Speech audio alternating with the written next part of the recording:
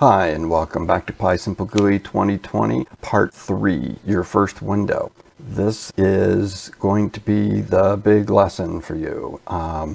We're going to cover all that you need to know to make a window with PySimpleGUI and execute it, the whole thing. So of all of the lessons being presented here as part of the 2020 series, this is the one that will teach you pretty much everything you need. So let's get going.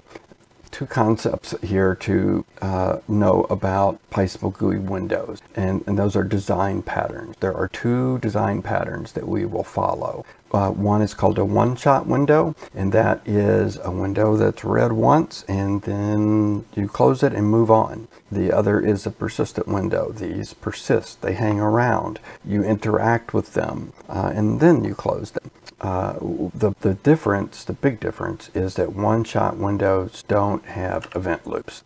The anatomy of a PySimpleGUI program is always 5 sections. The event loop we said may be missing, but otherwise it's always 5 sections. And those sections are the import statement. We've already said from coding conventions that it's usually from some PySimpleGUI port as SG, because from that point on, your code can be coming from Qt, or it can be WX-Python or web. It doesn't matter. It's SG text.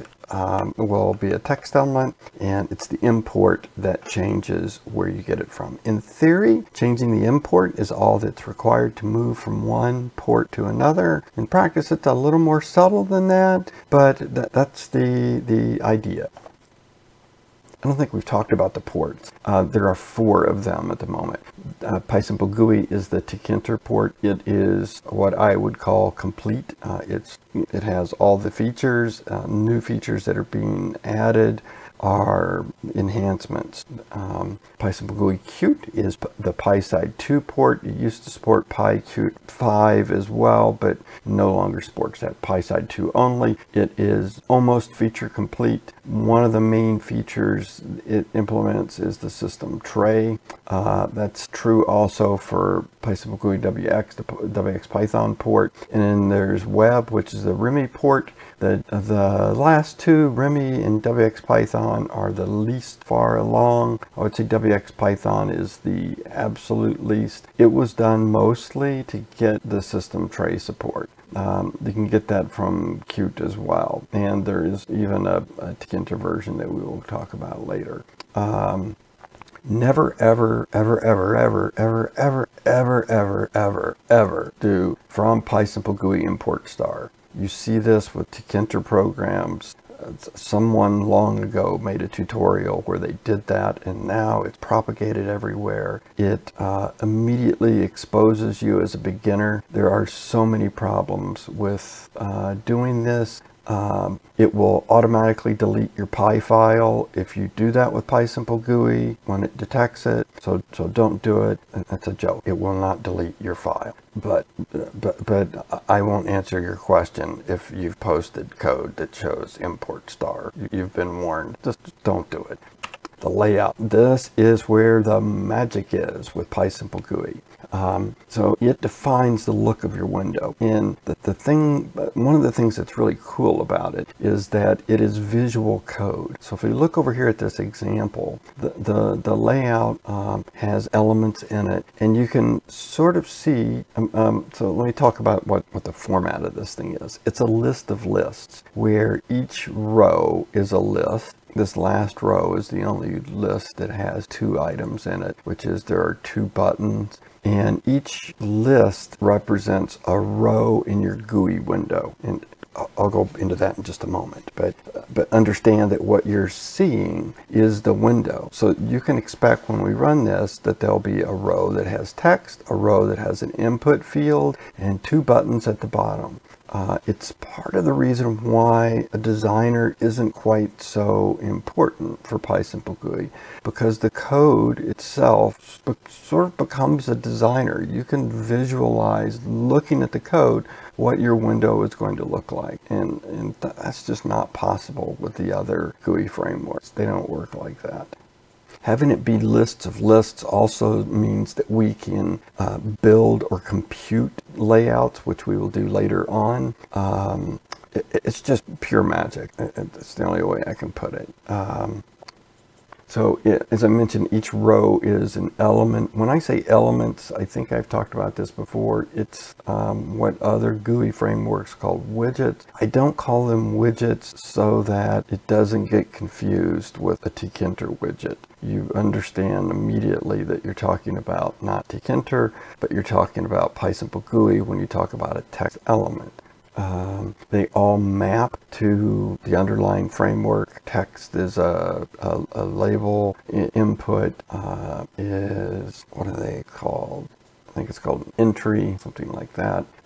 What I call a spin is a spin box. Tkinter WXPython is called a spin button. It's QSpin and Qt, and Remy calls it a spin box, but I call it just spin. Here's the visual representation I was talking about. So you can see this layout looks sort of like this window. And so it makes a designer not as needed, but there is a designer if you need one. And here's our layout designer. The first thing you're going to want to do is launch the designer, and you can use pencil or pen. I like pencil so that we can erase. In case you haven't noticed, this designer is pencil and paper. There is a Qt designer that has been written. I didn't write it, but you can research it if you're into it. But let's go through how to design your window. Basically, that's what this is all about. The first thing you want to do is sketch your window. And forget PySimpleGUI for a moment and just talk about GUIs. You want to sketch out what your layout looks like. Determine all the things that are inputs and all the things that are outputs, and how you want to lay those out for the user. So whether it's PySimpleGUI or tkinter, do this for all windows. So sketch your window. We're going to put it, we already mentioned, as rows. So step 3, we take our window and we've made 3 rows out of it. In fact, you see that there's 3 rows in this layout. So row 1 has elements on it, row 2 does too. If we label them, row 1 has text element, row 2 has an input element, row 3 has a button. This example over here has 2 buttons. So once you figure out what your layout is on paper, you can write the code, and then you can add it as section 2 of your program. So that's how you make a layout and kind of what they're all about. The elements, this is the tkinter list. As you can see, there are a lot of elements. I don't want to go through what they all are here. That's for another section or something, but they all map to something, and the only elements under tkinter that aren't represented are some of the TTK widgets, especially if they have a TK version. The TTK stuff is just, it's a pain to style it, so it's better to stick with just the TK versions, which is what is provided. An exception to that is buttons. There's a bug with Macs where a normal TK button won't allow you to set the color to anything but, I think, white, or else the text matches the color so it doesn't appear. So I had to write a TTK button specifically for the Mac. You can use it for Windows too. It's missing a couple of features like button images, but at least Mac users can now have buttons in their windows. Each element, as we had discussed before, has a lot of parameters. So when we pull up a text element and we look at all these parameters, there's just a lot of them. And Some of them are common across elements, and a few of those are this list here. The size, it's a tuple. This is in characters and rows. So with a text element, it will generally auto size, but let's say it's an output type of element and you want to reserve 20 characters, then you would say here size equals 20 comma 1. And that will give you 20 characters in your text element. A key we will get into more with events, but know that all elements have keys. It is like its name in a way. It's what you will use to identify that element. You could think of it as a key like in a dictionary. They need to be unique. If you don't assign one, one will be assigned for you. For buttons, the text on the button becomes the key. So here, this button with an OK has a key of OK. Padding is how much space to leave around the element. You can specify a tuple with 2 parameters, int. This is in pixels, and what this is the amount of pixels on the left and right and top and bottom, right? So it's the padding that will be used so that things aren't all smushed together. So let me show you what smushed together looks like. This is a launcher that I use. This has pad of 0, 0 for buttons, so there is no padding. If you were to put a pad, it would put something on the left and the right and something on the top and bottom. I think the default is 5, 3, I'm not sure. You can further break down pads beyond a simple left, right, top, bottom, and make it specific, where you can say left, left, right, top, and bottom as tuples within tuples, if that makes sense. So you can say, here, let's write it. Pad equals, and you could say like 5, 5, and that would be 5 pixels on the left and right, 5 pixels above and below. Let's say you wanted 10 pixels on the left, 5 pixels on the right, and then 5 pixels above and below. That's what it would look like. If you wanted 5 pixels on the left and 50 pixels on the right, then it would look like that. You can break it up. So there's a lot of combinations in how you can do the padding. It's discussed quite a bit in the documentation. Colors, for each element, there's different types of colors. For a text element, there's the background color that the text is on. There's the text color itself. In the documentation, there's a discussion about how to specify colors. You can use the name of a color, which there's a published list of what those are for Ginter. There's also something similar for Qt. You can specify a string that has RGB values.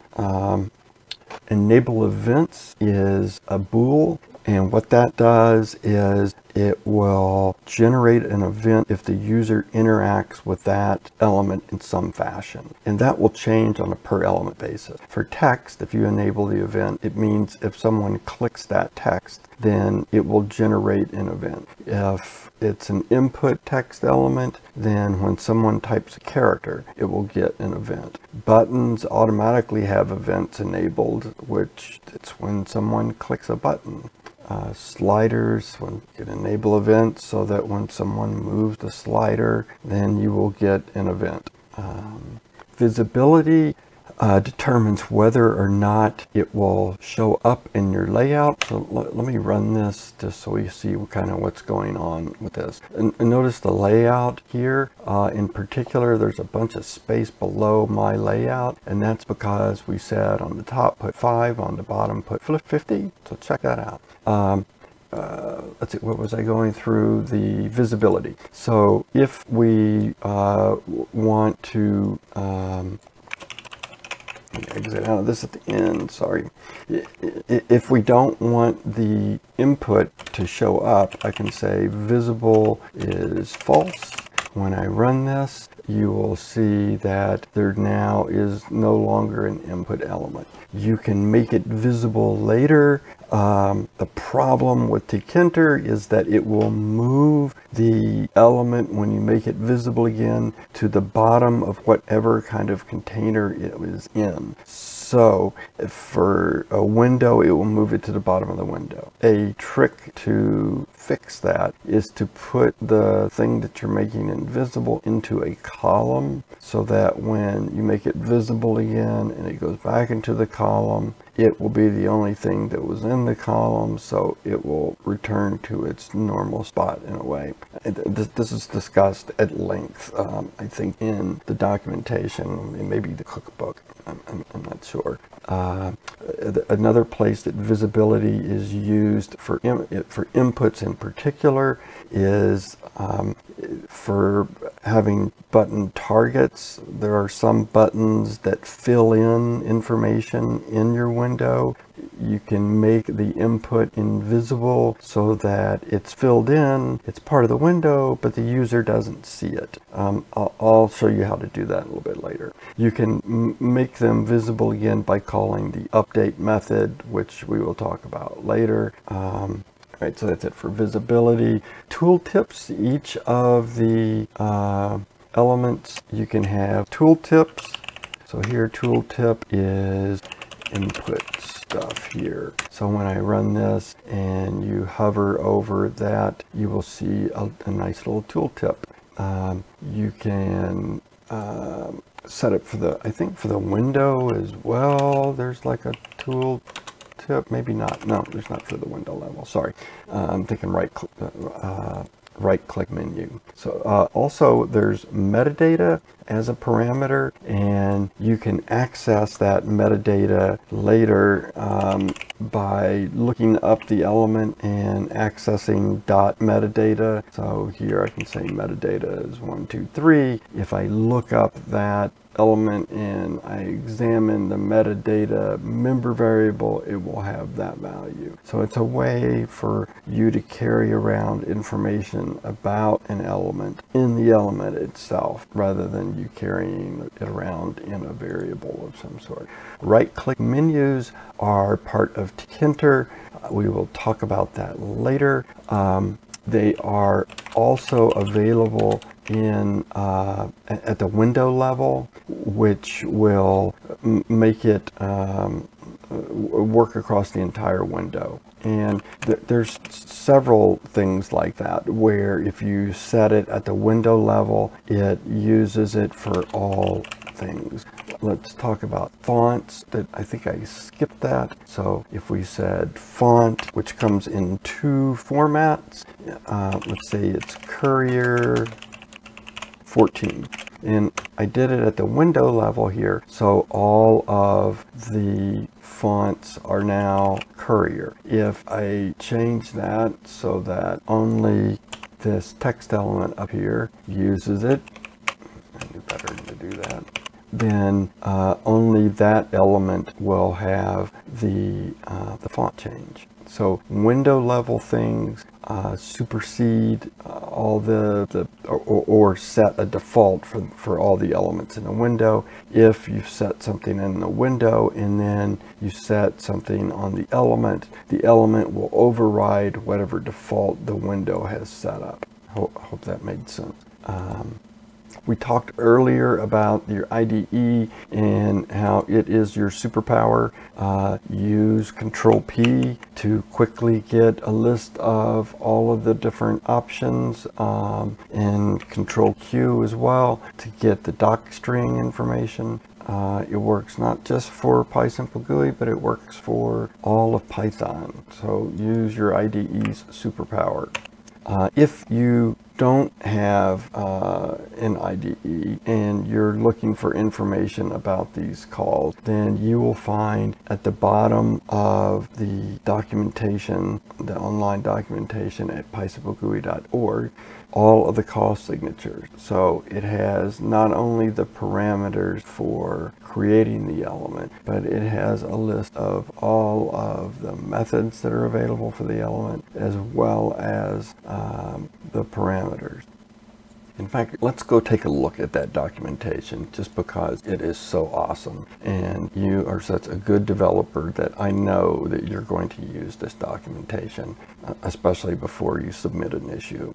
If you go down at the bottom using this handy table of contents, you'll see the element and function call reference. This has all of the functions that you can call, and it's got the elements. So if I wanted to look up button and what it does, it has all the parameters. It has them described in excruciating detail, and also has all of the methods that you can call. I mentioned PEP8 bindings, so here's an example of PEP8 bindings at work.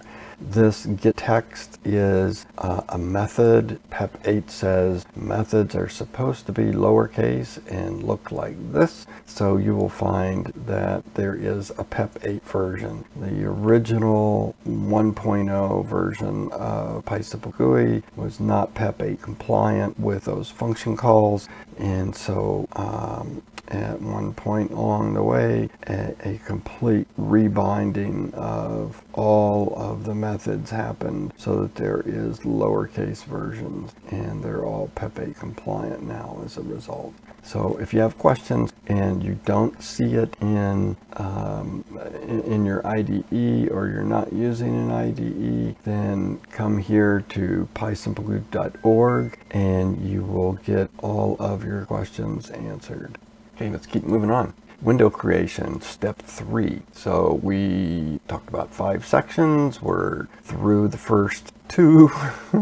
We're at the window creation. So one thing that you'll notice is that I don't specify every single named parameter. The first parameter of window is the title. The second one is the layout. You don't need to say layout equals. I promise that I am not going to change the order of those parameters. Okay, so for important methods like this, I'm going to leave them like they are, so that it's very simple. You shouldn't have to specify every parameter, and it's rare that I would change the order of something. So here's where you create your window, is by creating a window object. Just like elements, there are tons of options, way too many to discuss here. Just understand that here's the list. In fact, some parameters configure elements. We talked about that before, like font. Now let's get into reading windows and what that means. It's covered down with the event loop, but I wanted to pull it out separate. This is another critical difference between PySimpleGUI and the other frameworks. When you call window.read, you're given back 2 values. You're given the event that caused the read to return, and you're given a values dictionary. If your window doesn't have any keys, then it'll be a list, but put keys in your windows. All of that's explained. The list stuff is explained in the documentation if you want to know about that, but assume that it's a dictionary. So you call window read, you get an event like OK. The guy pressed an OK button. The values contains, it's a dictionary with all of the values of the window. So in this case, there's one input field, and it will be part of this values dictionary that comes back. So you read it, and instead of going out and asking each widget like you would to enter what the value is, you're already provided with all values for the window. So in this example, we have a key that's input, and guess what? If I say print values sub with our key input, then it's going to print that whatever we have input. So let's run this, and if I say test here, prints test. Most of my test programs, by the way, you will notice that after the read there's a print event values. just always add that to your code for a while, because it will give you a snapshot of what's going on. If I say test and I click OK, what's printed is the event, which in this case is the OK button that was pressed, and then you see a dictionary, and it's got the key, which is our elements key, and it's got the value, which in this case was test. And it's just a great way to debug. You know, if I was to add another one of these and say input 1, and let's run that, and what's going to happen, I have 1 2 3 4 5 6, I do OK. Now my dictionary has 2 keys, and it gives me the values for them. I don't have to go query anything to get the values. It's all in one big dictionary. This is the way GUIs were meant to work. No, just my opinion, sorry. Another thing you will see in pretty much every PySimpleGUI program is shortly after the read, like right afterwards, there's a check to see if event is none, or in this case cancel. So sometimes you'll see if event is none. If there is no cancel button, then it would be a break. And none is what is returned if someone clicks the X button. So if I do this, then what you'll see printed is none as the event, and that will kick us out of our event loop.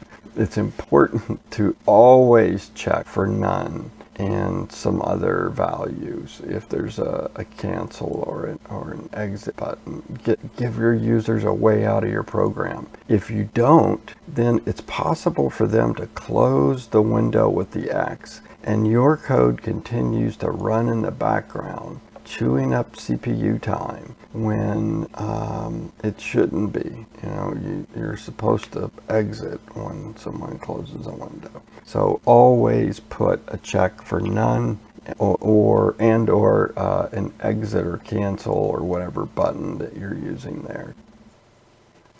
So let's take a look here. We talked about how this is the thing that really differentiates things.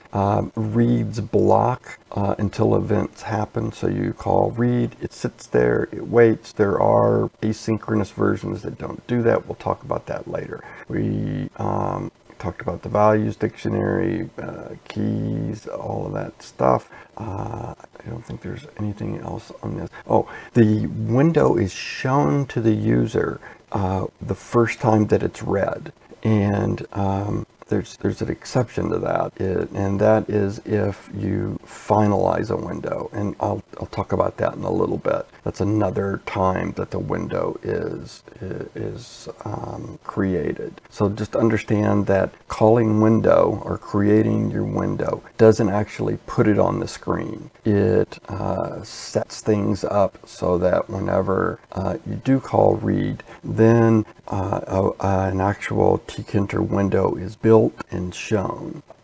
One mistake that early programmers do, just because they're in the habit of doing it, is calling get methods.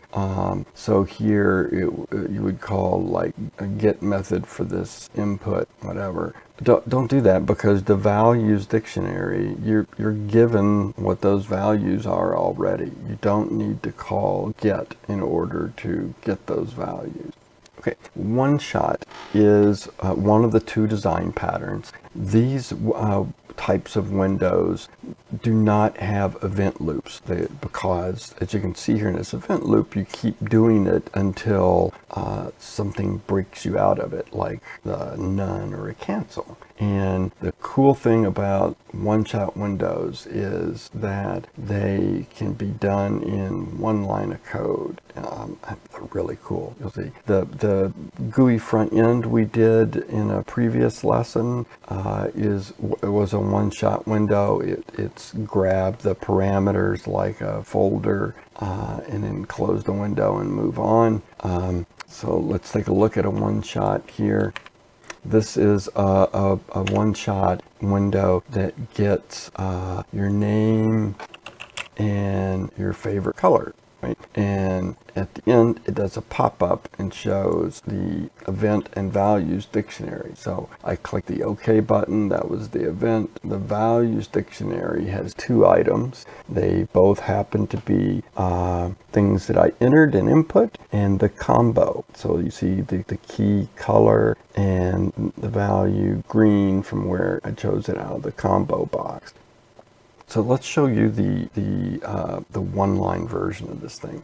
You'll notice here that it's already been partially compressed. The way I approach compressing a PySimpleGUI program, hang on, let me make this not compressed. Okay, presto, look at that, I am fast. This is a typical window now, just like you saw before. We have our layout, we create a window, we read the window, we close the window, right? So with a one-shot, you don't really need the window because you're only going to interact with it once. And you can chain calls with Python. So you can say window read, that will create the window and then call the read. So now we can say event values equals that, right? But we have a problem where the window is still open. There's a parameter on read where if you set it to true, it will close the window after the read is complete. Now, this layout we can copy. Actually, let's make it one line. Control-Shift-J with PyCharm combines lines so that you can The time is 1 o'clock. You can make lines a single line like this. So we're going to take our layout, we're going to paste it in there like that. Now, line 19 is a single line of code, and when I run this program, it does the same sort of thing. I say it's me, and my color is purple, and I hit OK. Notice there's only one window open, and it's the pop-up. It still shows me that OK is what I pressed and what the values were. So these one-shots can be very powerful to add to your code. So because in a single line of code now, you can ask the user for some information, get it, and move on with your code. You don't have to do a bunch of special tkinter code. You're replacing 20 or 30 lines of tkinter code with one line of PySimpleGUI that you can drop in anywhere, and it just works. One other thing I want to show before we close this out, you see down here the single line solution. There was a note that I had to do. A lot of times people, when they see a simple window like this one, they expect to be able to hit the return key. So I type some stuff in, I choose my color, and I want to hit return, right? That's just how you expect a GUI to operate. Well, you can make that happen with PySimpleGUI by adding a parameter here to the OK button. It says bind the return key. And what that does is it makes it so that the return key will trigger that OK button. So I just clicked or hit return, and it acted like the OK button was pressed. So let's do that again. If I just hit return, then it returned that OK was pressed, then the name is empty and the color is empty.